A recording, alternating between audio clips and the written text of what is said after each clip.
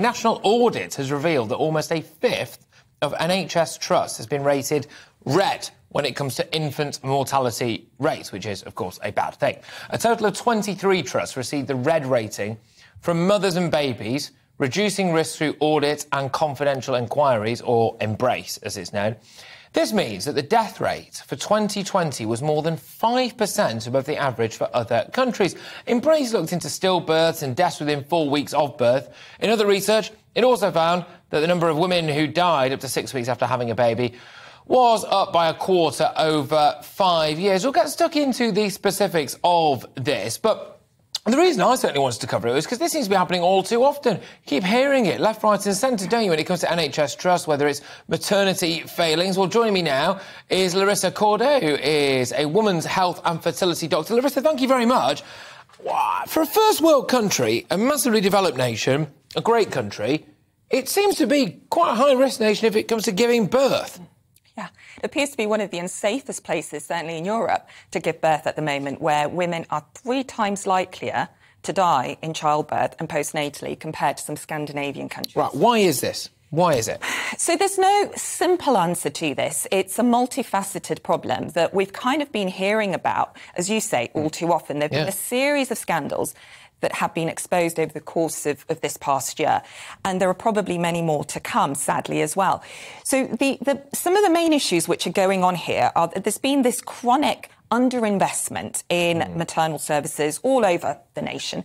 And that underfunding and underinvestment is now coming to light because COVID and the pandemic was really a bit of a final straw in this. And it put so much pressure on the services and the staff that now we're seeing the results of all of that. So at the same time that we're facing 10,000 more births across the past year between 2020 and 21, we're also seeing chronic midwife shortages, the likes of which we've never seen before in our lifetimes. So at the moment, the NHS is missing about 2,000 midwives and 600 have walked out in the past year. Now, these are people who have served on the front line of this crisis, who've had no rest, no let-up in all of this. They are underfunded, underappreciated. They are pushed to the absolute limit. There are many who absolutely cannot cope under the current pressures at all and are being left with very little choice then to leave, and nothing is being done. Yeah, now, I've floated this a few times when it comes to, especially with staffing shortages in the NHS. Midwifery, I think, is one of those ones where all right, OK, economists might be about to shout at their TV screens at me now, and don't get me wrong, everyone who watches this show will know that I regularly do criticise maybe some of the way that the money is spent in the NHS. That's a conversation for another time.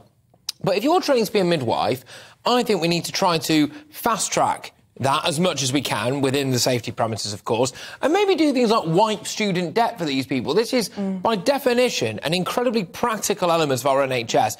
You know, giving birth is, again, by definition, as old as the dawn of time, and we need to make sure that that is an area of our medical services that we are pretty secure at. I cannot have it where we're in Britain, such a developed country, where it is at such a high risk. We need to entice midwives. We have to do that. Why are they paying for their education? Just get them in. Yeah. Well, I couldn't agree more. And also the other thing that you've just pointed out is that, you know, the survival of these departments that look after mothers and babies, it's intrinsic to our survival as a nation. Yeah. You know, this is so important.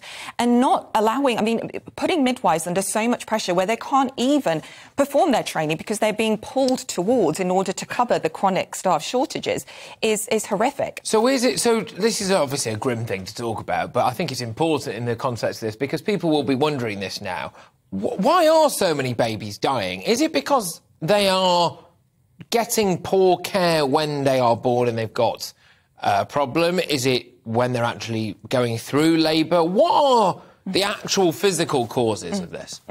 So again, it's a complex answer to this. So one of the reasons is that, as we've mentioned, there's underfunding, understaffing, and people are being pushed to cover several different cases of labour at the same time, which they just can't cope with. OK. But also the other thing that's going on here that isn't really being spoken about is a bit of a toxic culture that seems to be prevalent in some of these departments. And this is where whistleblowers, so people who wish to speak up about things that they see are blamed, a little bit like we see with the mothers of these children who have died. So who's responsible for that culture? Because I hate to say it, but I have had experience, I don't want to go into too many specifics, but I have had experience of what I would argue is a bit of a cover-up culture in the NHS.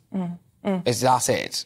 So there is some of that which does go on. The problem is that there are endemic levels of bullying that are happening behind closed doors, and no one is being held to account for this. So it's very, very difficult for anyone to come along and to change that, because people are potentially punished by raising some of these concerns. They're not allowed to speak up. They're not allowed to essentially insist on certain changes being made. And there are also really poor examples of some leadership as well, where, again, people aren't being held to account. I'm glad